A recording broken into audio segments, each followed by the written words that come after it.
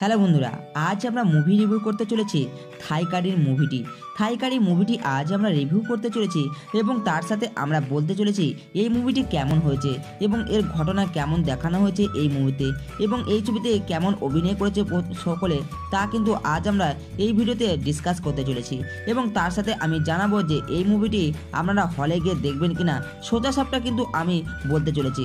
চলুন তাহলে ভিডিওটি আজ আমরা শুরু করি।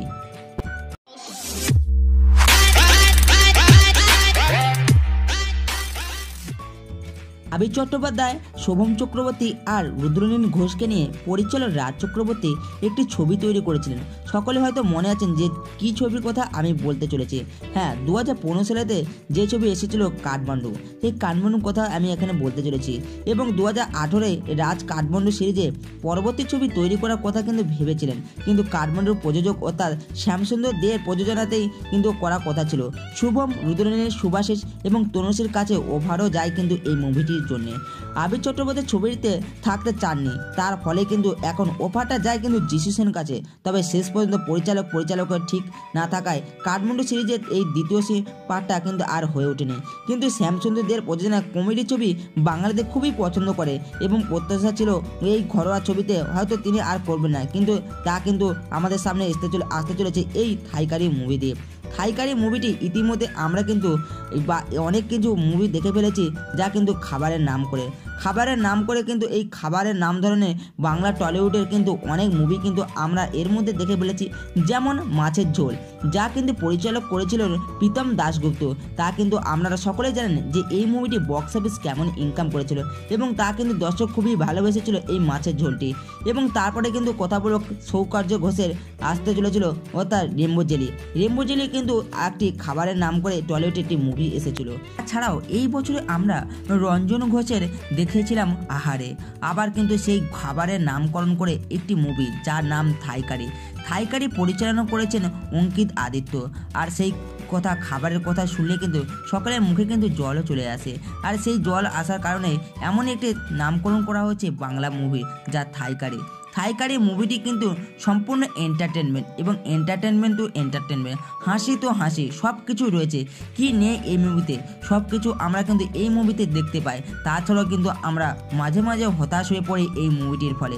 এই মুভিটি সম্পূর্ণ 2 ঘন্টার মুভি, যা দেখতে আপনাদেরকে হবেই এন্টারটেনমেন্ট করবে, মাঝে মাঝে হয়তো আপনাদেরকে অল্পখানি বোরিংও করতে পারে। আমি এখানে বলে রাখি আপনাদেরকে এই মুভির কিছু গল্প, যা আপনাদেরকে এই বইটি দেখার প্রতি আপনাদের ইন্টারেস্ট থাকে। আমি অবশ্য আপনাদেরকে পুরো গল্পটা এখানে বলে দেব না, যে আপনাদের এই মুভির গল্পটা হয়তো নষ্ট করে দেওয়ার মুড আমি কখনোই চাইবো না। এই মুভিতে আমরা দেখেছি যে 3 জন বন্ধু, পরিচালক মুভিটিকে পরিচালনা করেছেন এই 3 বন্ধুর হাসি খুশি জীবনকে নিয়ে।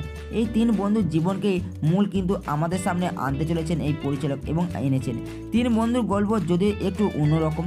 এক বন্ধু কিন্তু পার্টনারশিপে থাকেন, আর এক বন্ধু রিয়েল এস্টেট দালাল এবং সেই দালালের চরিত্রে কিন্তু অভিনয় করছেন শোভম। এবং অন্য এক বন্ধু সে শহরের নানা ঘটনা এবং ঘটনাকে কেন্দ্র করে যেসব ঘটনা, সেই সব ঘটনার ইন্ধন কিন্তু একটি জোগাড় করে এবং তা কিন্তু গুন্ডাদেরকে রোজগার করে এবং তার পথে কিন্তু এইভাবে তিনি সে রোজগার করে। এবং এই যে দুষ্টু মিষ্টি যে ঘটনাগুলিকে কিন্তু যে সাপ্লাই করে তিনি কিন্তু রুদ্রনীল যে এই কাজ করে, অর্থাৎ তারা কিন্তু এই 2 বন্ধু কিন্তু জানতো না, শুভম এবং কিন্তু জানতো না সে সমস্ত কাজ সে করে থাকে। এমন এক কারণের জন্য সে এই মুভিতে সে একটি গুন্ডাদের হাতে সে ফেঁসে যায় এবং তাকে উদ্ধার করার জন্য সমস্ত কিছু ঘটনা আমাদের সামনে আসতে থাকে একের পর এক। এইভাবে চলতে পারে একের পর এক এই মুভির সিনগুলি। আর এই মুভির লোকেশনগুলি অসাধারণ লোকেশন দেখানো হয়েছে, বা লোকেশন হবে না কেন এত সুন্দর। এই মুভির অধিকাংশ শুটিং কিন্তু করা হয়েছে ব্যাংককে এবং পাটনায়। তার জন্য কিন্তু এই মুভির লোকেশনগুলি আপনাদের দেখার মতন লাগবে। অপূর্ব সুন্দর কিন্তু এই ব্যাকগ্রাউন্ড দেখানো হয়েছে এই মুভির, এবং এই মুভির গানগুলি মোটামুটি দেখানো হয়েছে যা আপনাদেরকে এই হলে শুনতে আগ্রহ করবে।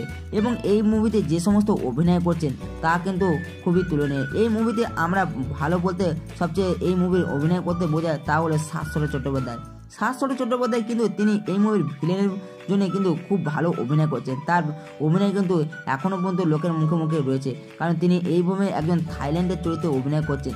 তার কথা বলার স্টাইল থেকে শুরু করে তার ধরন কিন্তু সম্পূর্ণ দেখানো হয়েছে অন্যরকম, এবং তার জন্য কিন্তু এই মুভির দর্শক কিন্তু তারই বাবা বেশি জানিয়েছেন এই মুভিতে। তবে সমগ্র বিষয়টি হাস্যকৌতুকের মধ্যে দিয়ে ফুটিয়ে চলেছেন কিন্তু পরিচালক, তার জন্য তেনাকে বাহবা জানানো হয়। এছাড়া এই ছবিতে অন্যান্য গুরুত্বপূর্ণ চরিত্র রয়েছেন পল্লবী চট্টোপাধ্যায় খুব ভালো কিন্তু এই মুভিতে অভিনয় করেছেন।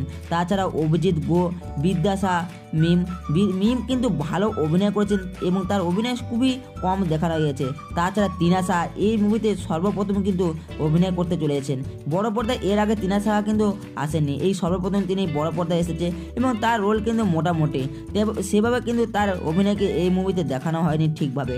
তাছাড়া পৌর্ণিমী দাস, অসেয়া তালুকদার, সায়ন গুয়া প্রভৃতি কিন্তু এই মুভিতে দেখা যায়। তাছাড়া এই চরিত্রে দুই মুখ্য চরিত্র অর্থাৎ রুদ্রনীল ঘোষ কিন্তু এই ছবিতে ভালো অভিনয় করছে। যদি 700 পরে কেউ যদি অভিনয় করে থাকে তাহলে রুদ্রনীল কিন্তু এই মুভিতে ভালো অভিনয় করেছে। আমরা এই মুভিতে যে প্রধান দুই চরিত্র দেখি অর্থাৎ হিরণ এবং শুভম যেরকম অভিনয় করে প্রত্যেকটা মুভিতে তেমনই হাসির অভিনয় করছে। তাছাড়া কিন্তু এই মুভিতে হিরণের চরিত্র খুবই ভালো দেখানো হয়েছে এবং হিরণকে সত্যি বলতে এই হিরণের মুভি এতদিনের পরে খুবই হ্যান্ডসাম একটি লেগেছে এই মুভিতে। তাকে কিন্তু অনেকখানি হ্যান্ডসাম কিন্তু এই মুভিটি দেখানো হয়েছে এবং তার ফলে কিন্তু তার দর্শকরা অবশ্যই এই মুভিটি দেখার জন্য আমি বলছি, কারণ হিরণের এমন মুভি হয়তো আপনারা দেখেনি, তাকে কিন্তু এই মুভিতে খুবই হ্যান্ডসাম দেখানো হয়েছে। এবং এই মুভিটি কিন্তু আমি 5-এর মধ্যে 3.5 দিলাম। এবং আপনাদের কেমন লাগলো এই মুভিটা জানিয়ে কিন্তু আমাকে অবশ্যই কমেন্টও করতে পারেন। এবং ভিডিওটা কিন্তু আছে এই পর্যন্ত। ভিডিওটা যদি তোমাদের ভালো লেগে থাকে অবশ্যই লাইক করে দিও এবং তোমরা যদি আমার চ্যানেল নতুন হয়ে থাকো আমার চ্যানেলটিকে সাবস্ক্রাইব করে দিয়ে পাশে থাকা বেল আইকনটি প্রেস করে দিও, যাতে আমার পরবর্তী ভিডিওগুলি খুব তাড়াতাড়ি তোমরা পেয়ে যেতে পারো।